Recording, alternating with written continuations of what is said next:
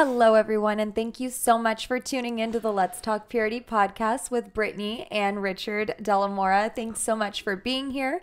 Our podcast is brought to you by Edifi.app. Also, thank you so much for sharing all about our podcast on your social media platforms. Also, for those of you who aren't aware, we have moved our podcast to Wednesdays. It's no longer on Mondays, so make sure that you get your midweek pick-me-up.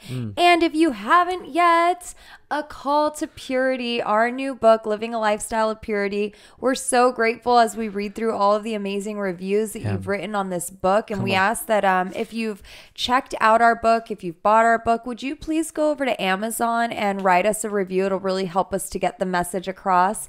And yeah, just keep sharing on your social media platforms. You guys are really helping us out. So if this podcast is blessing you, if our book, A Call to Purity, is blessing you, please keep sharing. Today, we're going to talk to you about something so exciting because this has been so heavy on my heart and like it fires my spirit up.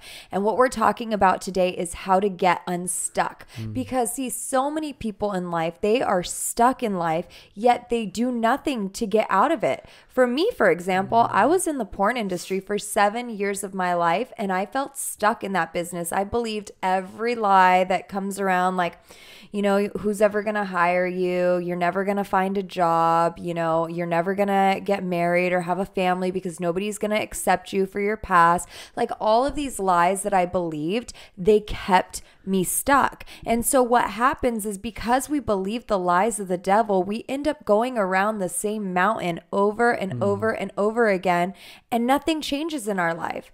It reminds me of the children of Israel, where it took them 40 years to get to the promised land, and it was only supposed to be an 11-day journey. Like that irritates me. When I read that verse in the scriptures, it irritates my spirit because then I think about how many of God's people are circling around, going around the same mountain, and it is taking them years and years and years to do what God has called them to do or to become the person that God sees them as, right? Because God sees us as pure. He sees us as his children, but not all of us are living pure lifestyles. Not all of us are acting like children of God. You know, we're full of gossip, envy. We sleep around. We go from bad relationship to bad relationship. And that's not God's design for us. And so it really irks my spirit because it's like, maybe you could have been married to that amazing man of God by now, or maybe you could have been off those drugs by now. You know, what should have only been an 11-day journey for you has been taking you like 40 years. So today is just, it's like, I just want to help people get unstuck today. If you are struggling and you feel like my life is just mundane, it's not full of joy, you know, my relationship with God is not overflowing, you know, I'm miserable, I'm depressed. Like we want to help you get unstuck today, right, Lev? Absolutely. And I love what you're saying, babe, because this is such an incredible conversation, especially if you're listening with a nice cup of coffee or just whatever you're doing, because our goal and our hopes is for you not to stay stuck, for you not to stay stagnant, for you not to settle.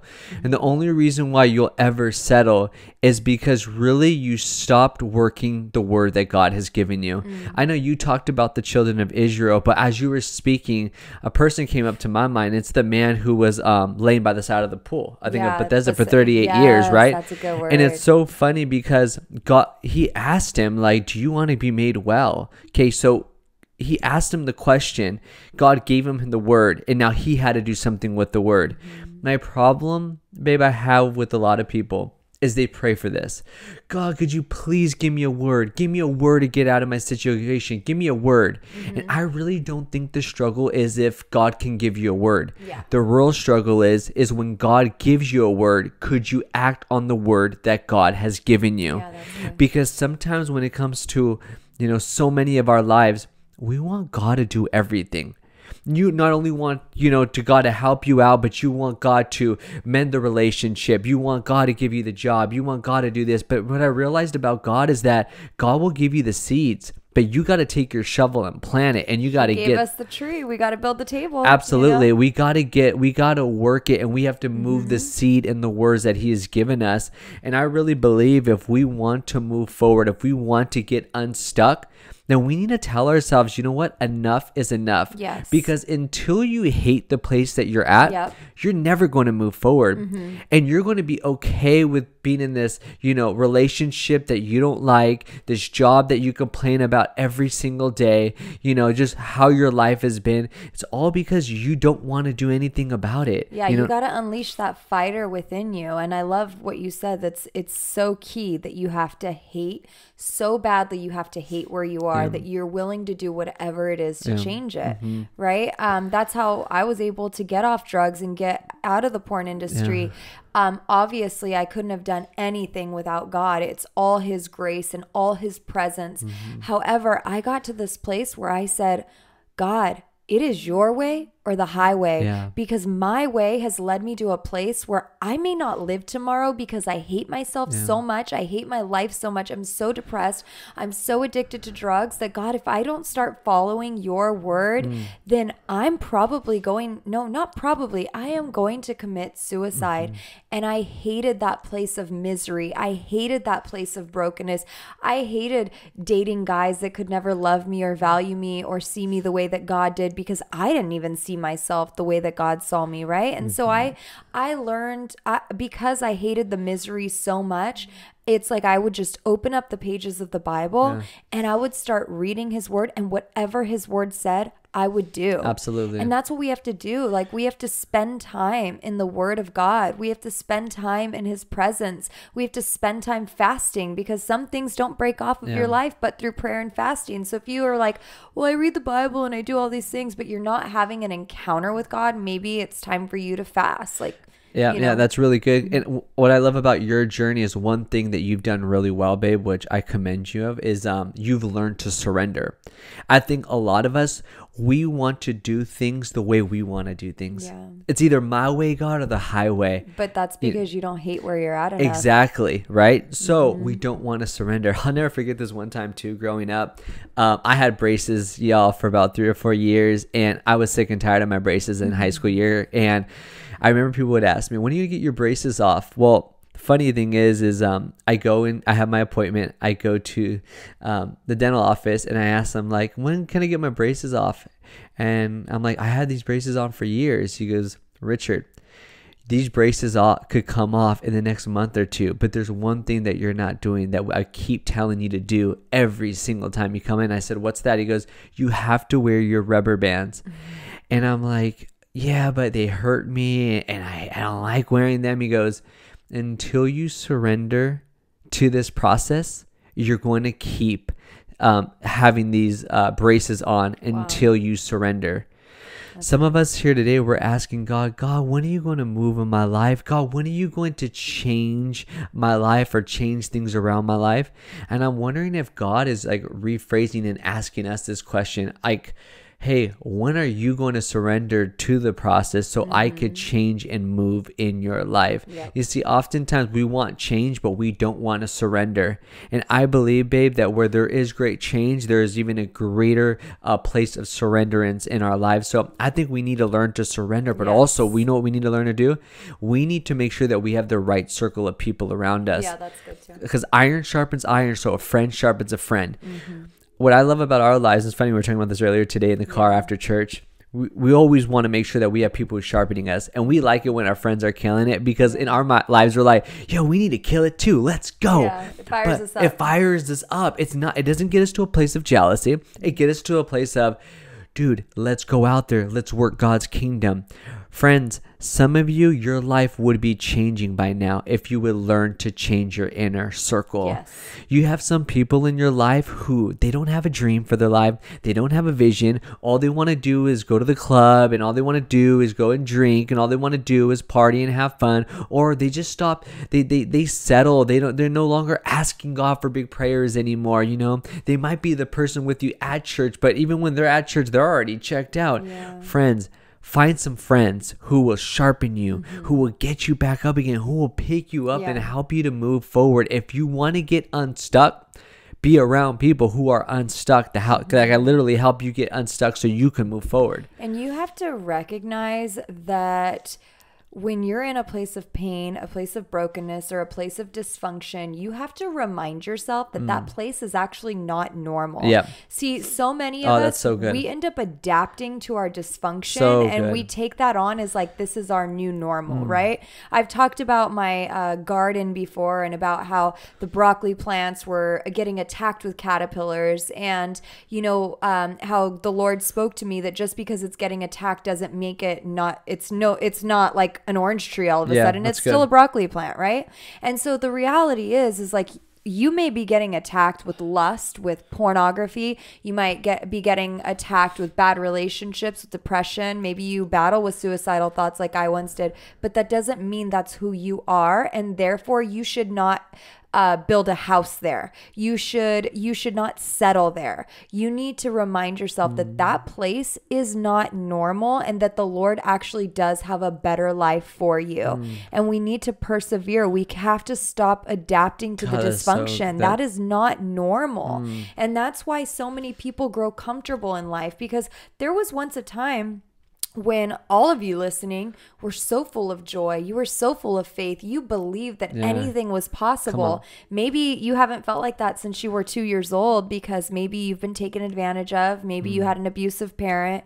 Maybe, somebody in high school broke your heart, like whatever it may be, like somebody has crushed your heart. And so you no longer believe like you once did.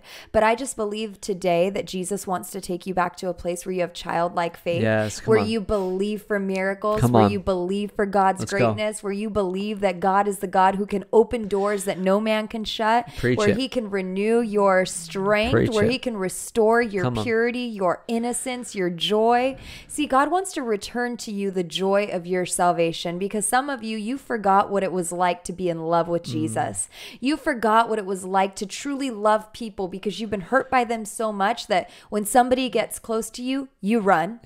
And God wants you to run not away from people, but even he wants you to he doesn't want you to just run away from people. He wants you to run to people. He wants you to embrace people and love even the unlovable. And I just believe that, today God is doing something new in your life. And so I want to challenge you, and I know my husband's in agreement. We want to challenge you.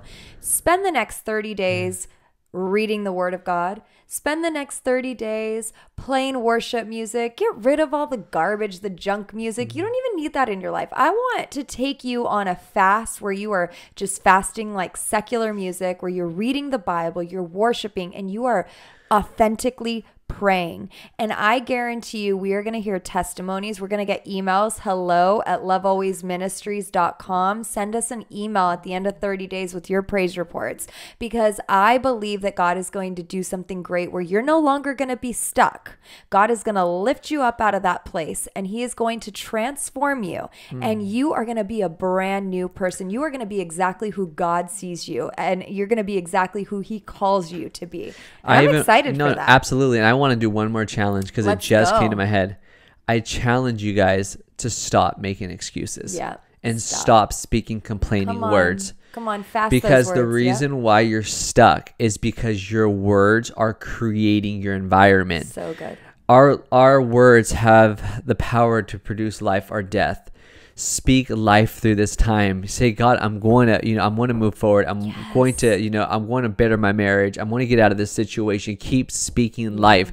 I'm telling you, if you want to change your world, all you have to do is change your words. That's all you have to do. And friends, my wife and I just encourage you, have fun with this. Do it with a step-by-step process. The reason why I say this, babe, because oftentimes, even the stuff we're saying, right? Oh, you got to surrender. You got to do this. You got to do that. It could be overwhelming. They could feel like, oh, that's too much for me. I don't know what I can do. I don't even know what I'm doing in my life. Hey, take it a step at a time. My wife and I did not get where we are at today instantaneously. I feel like all you have to do is seek God's presence. That's it. When you seek his presence, Psalm 37:4, which is one of my most favorite scriptures, it says, take delight in the Lord and he will give you the desires of your heart. So too often we think like that we have to do things in our own strength, but it's not in your own strength. If you just seek God on a daily basis, he begins to change your heart's desires. Step where by it's step, like, yep. where I started coming to God as a drug addict, and then all of a sudden I didn't want to do drugs anymore. I didn't want to smoke cigarettes anymore. I didn't want to do any of that junk anymore. Like, it wasn't, yeah, our daughter, she'll always, if we tell her something, she goes, don't want to. I don't want to anymore, you know? And that was because God got a hold of my heart, and he began to change things around. And as you seek God daily and you make a pact to start seeking him every day for the next 30 days and fast those words of complaint and gossip, God is going to do something brand new in your life. Friends, we love you so much. Thank you so much for tuning into the Let's Talk Purity podcast with Brittni and Richard De La Mora, brought to you by Edifi.app. We love you guys so much, and we will see you next week. Because of a virus that attacked and hurt the world, we put much emphasis on washing our hands. But I'm here to tell you that there's a spiritual virus, and it is attacking marriages, families, and young adults, and it's called impurities. In 2020, the world asked us to wash our hands, but God is also calling us to have clean hearts. The word purity means freedom from contamination. And in this book, we address things that contaminate our heart, such as lust, unforgiveness, bitterness, insecurities, idolatry, pornography, amongst other contaminations, and how to get free from them. And that's exactly why we wrote this book, A Call to Purity, because God is calling us to be pure. You see, when you walk in purity, you walk in freedom. And friends, this book is just not a book. It's a mandate from God, and God is calling us to rise up and walk in purity.